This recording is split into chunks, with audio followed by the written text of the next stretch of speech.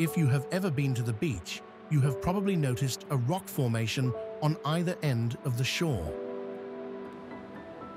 But how did those rocks get here? And why do they come in such peculiar shapes?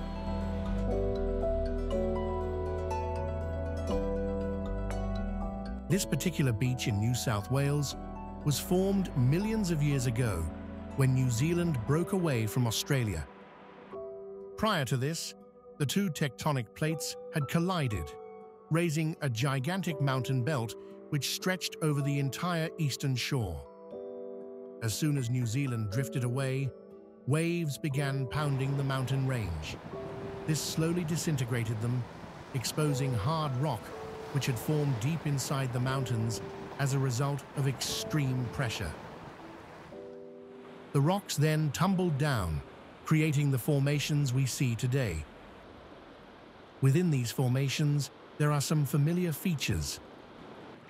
Lines, basins, and Swiss cheese-like holes are just some of the strange structures typical here. Some are so perfect that you would be forgiven for thinking they were made by people. However, there are explanations for all of these characteristics. These small holes, for example, are caused by molluscs burrowing into rock.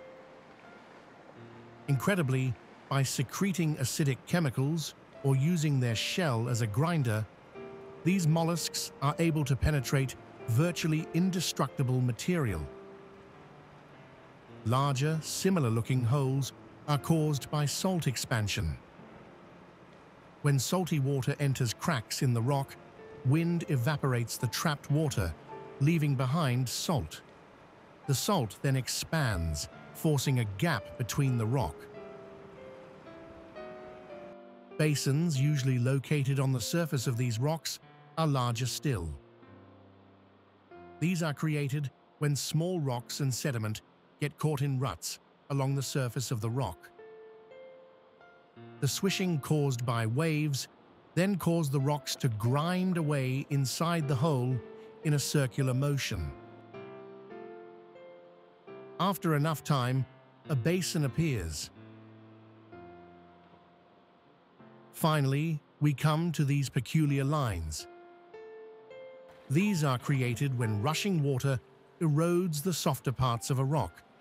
When a small gap is created, pebbles and other small objects are carried into the rut, gradually grinding away further down the rock.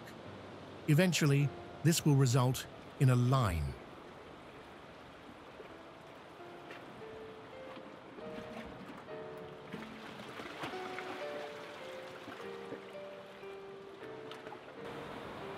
However, erosion is relentless. While oceans and wind exist, our coastlines will continue to change.